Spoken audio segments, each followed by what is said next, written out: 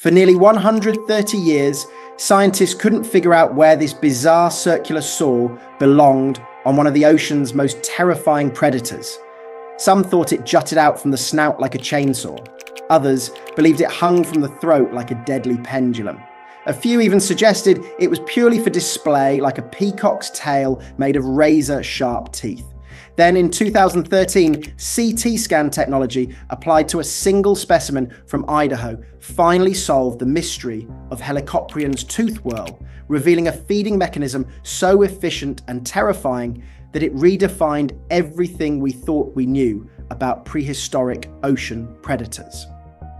The confusion began with the very first discoveries in the late 1800s. The first specimen of what would become known as Helicoprion was actually discovered in Western Australia in 1886, though it was initially mistaken for the related genus Idestus. When Russian geologist Alexander Karpinski encountered similar fossils in 1899, he made an extraordinary discovery that would baffle the scientific community for over a century.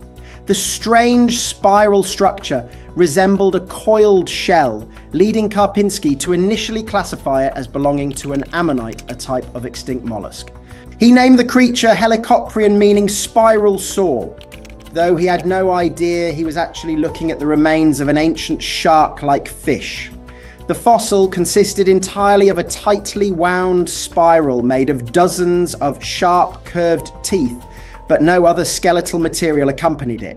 This lack of associated bones created an immediate problem for paleontologists trying to understand what Helicoprion actually looked like. The tooth whorl stood alone as the only evidence of this creature's existence, leaving scientists to construct wildly different interpretations of its anatomy. Some researchers proposed that the spiral protruded from the creature's snout like a circular saw, creating a fearsome cutting weapon. Others, including Oliver Hay, initially suggested the whorls might be defensive spines located on the pectoral or caudal fins. Early researchers like Eastman even considered them part of an armored shell structure. Early 20th century paleontologists developed increasingly creative reconstructions as more tooth whorls surfaced in fossil beds across Russia, North America, and Australia. Each new fossil discovery seemed to complicate matters rather than clarify them. The tooth whorls varied in size and spiral tightness, but they consistently lacked any accompanying skeletal remains that could provide anatomical context. The fundamental challenge lay in reconstructing a cartilaginous skeleton from isolated dental elements. Unlike bone cartilage, rarely fossilizes, leaving massive gaps in the fossil record. However, the mystery was largely self-inflicted. Overzealous preparation by fossil collectors who were primarily interested in the beautiful spiral teeth meant that valuable jaw material was often chiseled away and discarded. Research suggests that as many as 1 in 15 fossils actually contained preserved jaw material, but this crucial evidence was systematically destroyed by experts focused solely on extracting the spectacular tooth whorls. For over a century, Helicoprion remained one of paleontology's greatest enigmas, with each proposed solution raising new questions about this mysterious predator. The breakthrough would finally come when scientists applied cutting-edge technology to a single, carefully preserved specimen. Leif Tapanila and his research team at the Idaho Museum of Natural History faced a daunting challenge when they acquired specimen IMNH 37899 in 2013. The fossil contained one of the most complete Helicoprion tooth whorls ever discovered, but like all previous specimens, it offered no clear answers about the creature's anatomy. Traditional paleontological methods had reached their limits, so the team decided to employ high-resolution computed tomography scanning technology that had never before been used on these enigmatic fossils. This CT scanner revealed anatomical details that completely overturned every reconstruction attempt made during the previous century. Rather than protruding from the snout or hanging externally from the jaw, the tooth whorl sat entirely within the lower jaw structure, anchored firmly along the midline.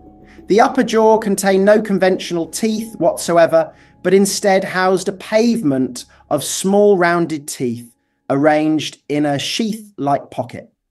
This discovery immediately ruled out all existing theories about external placement or typical dual jaw feeding mechanisms. The scans exposed an intricate internal architecture that had remained hidden for over 100 years. Meckel's cartilage served as the primary structural foundation for the lower jaw, while specialized labial cartilage structures buttressed and stabilized the tooth whorl.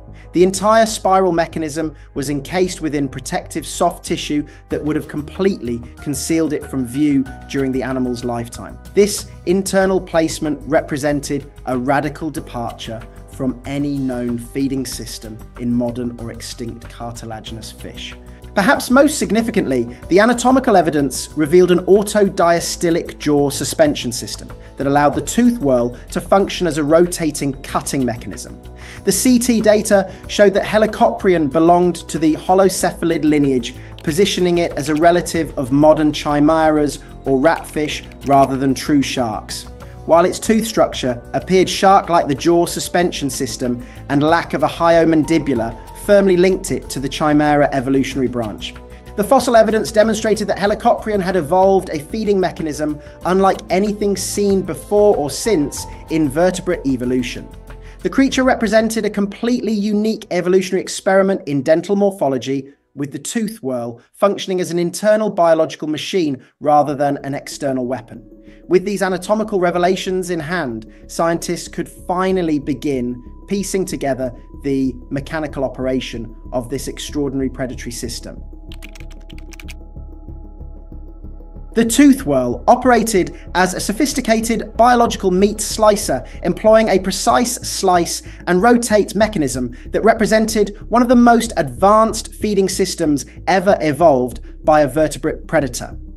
When Helicoprion opened its massive jaws to engulf prey, the tooth whorl sat in a neutral position within the lower jaw cavity.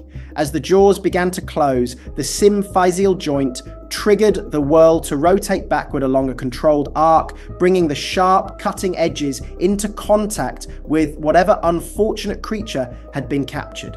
The rotation continued as the jaws clamped shut, creating a powerful slicing action that could cut through even the toughest cephalopod mantles and shells. The jaw closure created what biomechanical analysis reveals as an inverted three-point flexural test system.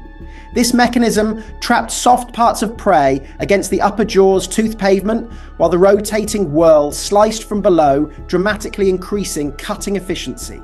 For hard-shelled prey like ammonites, the system functioned as more than just a meat slicer.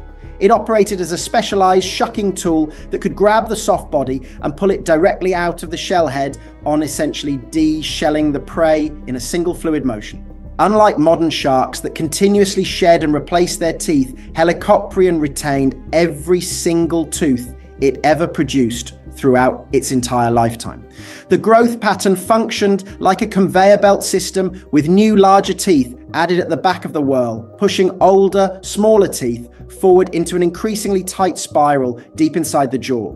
This remarkable arrangement meant the animal literally swallowed its own baby teeth into its jaw base as it grew, while the sharpest, most effective cutting teeth remained at the outer edge, where they could inflict maximum damage. Fossil evidence supports this slicing behavior through distinctive wear patterns found on preserved tooth whorls. The outer teeth show characteristic scratches and polish marks consistent with cutting through hard surfaces, while the inner teeth display minimal wear from their reduced role in the feeding process. This specialized feeding approach allowed Helicoprion to exploit a specific ecological niche and establish itself as the dominant marine predator of the Permian period. However, even the most successful evolutionary adaptations would soon face their ultimate test. The end Permian mass extinction struck 252 million years ago, with unprecedented fury wiping out 96% of all marine species in what scientists now call the Great Dying. This catastrophic event originated from massive volcanic eruptions in what is now Siberia, releasing enormous quantities of carbon dioxide and toxic gases into the atmosphere. The volcanic activity triggered a cascade of environmental disasters, including severe ocean acidification, dramatic temperature increases, and the complete collapse of marine food webs that had sustained life for millions of years. For a large specialized predator like Helicoprion, survival seemed virtually impossible. The creature's sophisticated feeding mechanism had evolved specifically to process cephalopods like ammonoids and nautiloids, but these very prey species were among the hardest hit by the extinction event. Ocean acidification dissolved the calcium carbonate shells that protected these creatures, while rising temperatures disrupted their reproductive cycles. The massive size of adult Helicoprion, reaching up to 26 feet in length and comparable to a modern basking shark, meant they required enormous amounts of food to maintain their metabolism during a time when prey had become critically scarce. The specialized nature of Helicoprion's feeding apparatus initially appeared to be a fatal disadvantage during the crisis. While generalist feeders could switch to alternative food sources, the elaborate tooth whorl mechanism was perfectly adapted for one specific hunting strategy. The creature couldn't simply change its diet when its preferred prey disappeared from the fossil record. Yet somehow, against all odds, Helicoprion populations managed to persist through the worst extinction event in Earth's history, when countless other apex predators vanished forever. The early Triassic period brought new challenges that would ultimately prove insurmountable for these ancient survivors. Marine reptiles like early ichthyosaurs began evolving in the recovering ocean ecosystems, creating direct competition for the remaining cephalopod populations. More significantly, oceanic biodiversity shifted as neopterygians, or bony fish, began to dominate niches previously occupied by the soft-bodied animals Helicoprion was built to eat. These emerging predators possessed greater agility and more versatile feeding strategies than the lumbering Helicoprion. The gradual decline of ammonoid diversity during the early Triassic period sealed Helicoprion's fate. This specialized biting strategy along the midline had worked perfectly when the seas teemed with squids and ammonites, but it represented such a dead-end lineage that it could never evolve again once those ecosystems collapsed.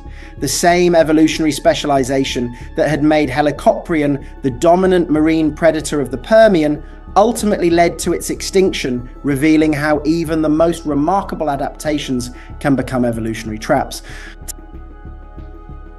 Today, scientists understand that Helicoprion's tooth whorl wasn't just a weapon, but a meticulous biological record of the animal's entire life, preserving every tooth from birth to death in a spiral timeline. This ancient predator evolved one of the most sophisticated feeding mechanisms in vertebrate history, allowing it to dominate Permian oceans for millions of years. The same specialization that made it an apex predator ultimately sealed its fate when ecosystems shifted fundamentally after the Great Dying. The century-long scientific mystery surrounding Helicoprion highlights how technological advances continue to reshape our understanding of prehistoric life. Modern CT scanning technology solved a puzzle that had stumped researchers since 1899, revealing anatomical secrets hidden within fossilized tooth whorls. Which other lost prehistoric anatomy do you think technology will solve? Next, comment below with your predictions about creatures like the frilled shark or Stethacanthes with its anvil-shaped fins.